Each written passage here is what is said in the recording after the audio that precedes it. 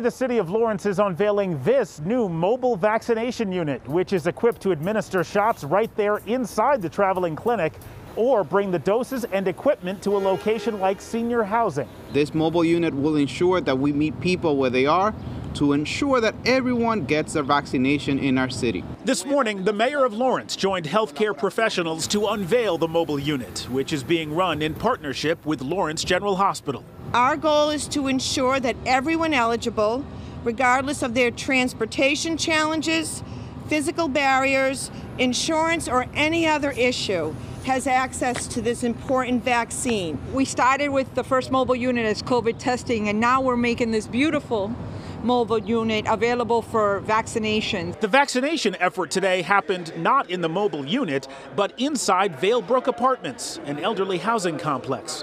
The goal today is to vaccinate 100 people, but that's just the start. You can definitely sign up for an appointment, but an appointment will not be necessary.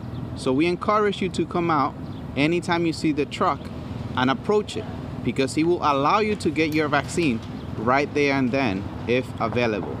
So where can you find the mobile unit? The mayor says the city's website and Lawrence General Hospital's website will have locations on where the mobile vaccination unit will be.